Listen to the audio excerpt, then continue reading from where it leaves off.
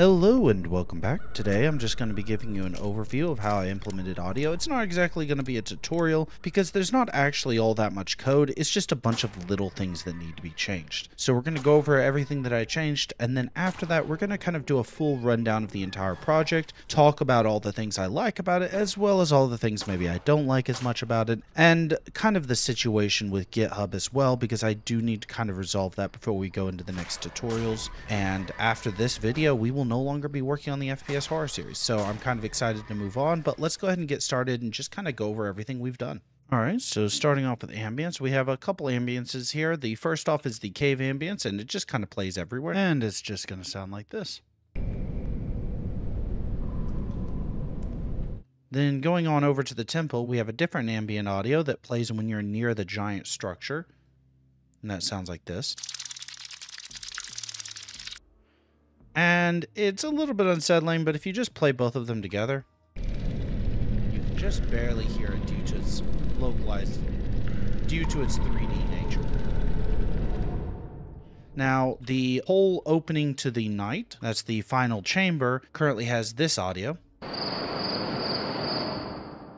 And then the whole opening to the day currently has this audio.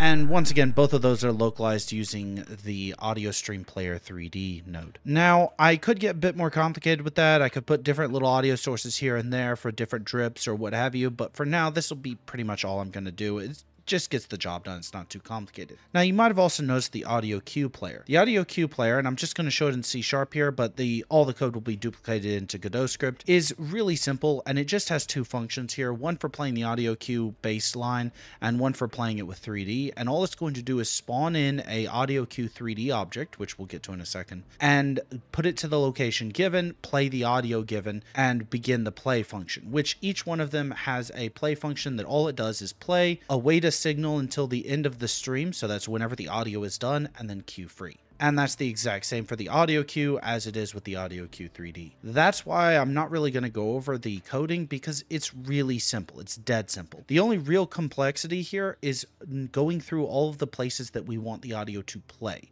We of course have a couple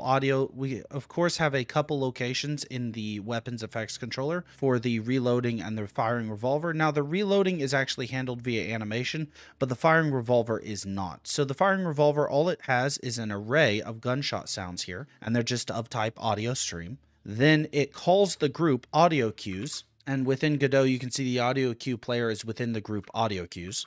And it calls the function play audio cue 3D, gives it a random sound by taking the gunshot sounds and getting a random I number between 0 and gunshot sounds.count -1, and we just do that using the new random number generator function. And it gives it the barrel's end.global position, and then it passes in a number here, which is just the value of the volume. So the volume dB is in dBs, of course. If you go into the positive, it's going to make it louder. If you go into the negative, it's going to make it quieter. And I found that specifically for the gunshots, 5 just worked out. And everywhere else that you can find them, they're either going to be the audio cue 3D or just the audio cue. And that's pretty much every time we need to call any sort of audio cue. We also have these over in the enemy AI controller for whenever we're dead versus whenever we're damaged, as well as in the limb placement controller. We have footstep sounds and jump sounds. The jump sounds are just for the attacking, whereas for normal jumping, we actually just play a footstep sound, but at a louder volume. And for the kickoff velocity is when we're actually stepping, we just play the footsteps down at a quieter volume. And that pretty much gets the job done for any sort of movements. And that's pretty much it for the audio. It's, like I said, it's really not complicated. It's just a matter of finding all the locations for it. And there is a lot of audio samples as well.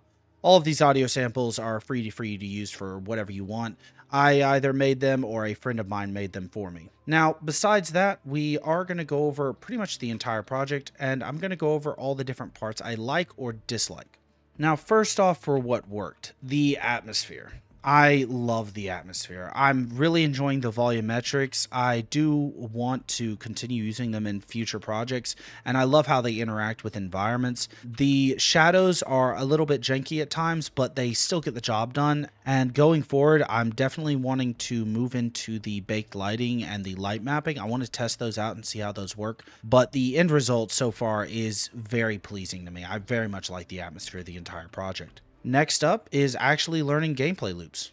I realized after I worked on this project for a little while that there were quite a few things that I just didn't know very well about making gameplay loops fun. That's going to be something that I need to work on in the future. While I do very much enjoy the atmosphere of this project and I do want to continue making projects like this, I also do want to work on gameplay, just trying out new gameplay mechanics, learning new things.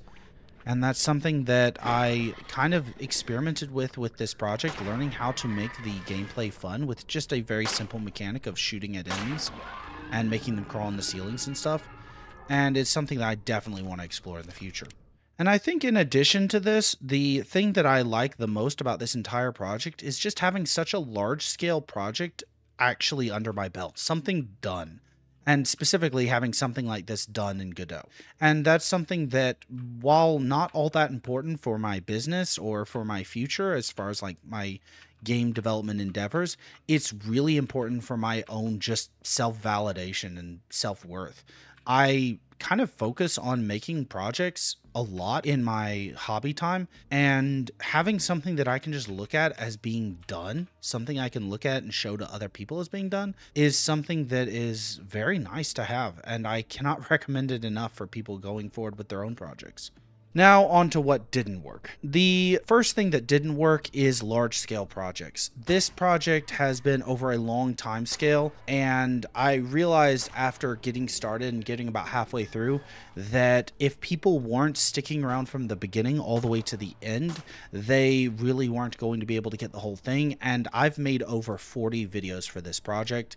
And 40 videos is a lot of screen time to watch through. And I realized after I made a particularly long video that a lot of people were simply not going to use it. And the whole point of tutorials is for people to use it and learn and improve. And since that was not going to be fulfilled very much with this project, I did kind of want to go ahead and wrap it up a little bit earlier than I originally had anticipated. I wanted to kind of take it a little bit further than I did, but stopping it here is probably prudent. In addition to this, and kind of in tandem to this, having 2 videos a week is a little bit much for my time scale, especially having 2 videos that are upwards of 30 minutes long. I think in the future I'm going to stick to 1 video a week with both code bases right next to each other like I was in the past, and try to only do 2 videos a week when I'm doing devlogs of some sort. And also to that sentiment, I think videos need to be shorter unless they are devlogs. If they're devlogs, I don't mind pushing them up to 30 minutes or 45 minutes if I'm exploring a rather complex subject. That's not really something I'm expecting everyone to want to look at, and the people that do want to look at it, I think, want to see the in-depth data and the in-depth updates. And so I'm not too concerned about making them longer, but the actual tutorials, I need people to actually be able to digest them in order to get any use from them, and in order for that, I need to have shorter tutorials, I believe. Now, I did do some experiments with GitHub this time around. I broke down each of the different episodes into a different folder, and this will not be the case going forward. This did not work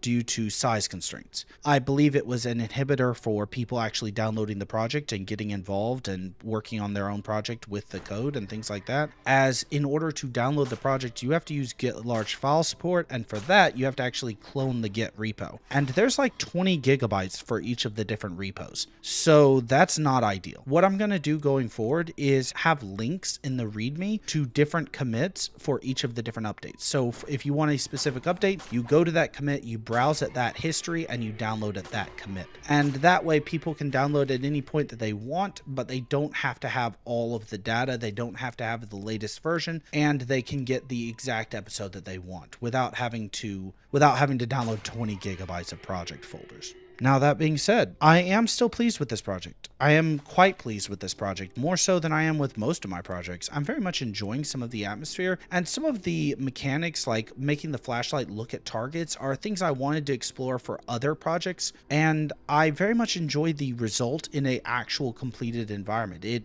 is very enjoyable for me to see those sorts of little nuances like that. And going forward, I do want to continue experimenting with some of these mechanics. Now, the gunplay wasn't exactly my favorite. I did enjoy the creatures, but the creatures also, I feel like, needed a lot more polish and a lot more effort put into their animations, as that was kind of the entire point of this series, and I'm still not 100% pleased with them. Though, especially in a crowd, they actually look quite intimidating and quite nerve-wracking, which is kind of the point of the entire project. So in that way, I think that the project succeeded. succeeded, and I'm looking forward to moving on with the next project and taking what I've learned and going forward. But as for now, I want to thank everyone for watching the series. If you watched the whole series, kudos to you. Thank you so much for sticking around through a rather dense series, I'll admit. And next week, we're just going to go back to some beginner tutorials, things that I've been asked for. I'll have to look at my backlog and see what's first on the backlog.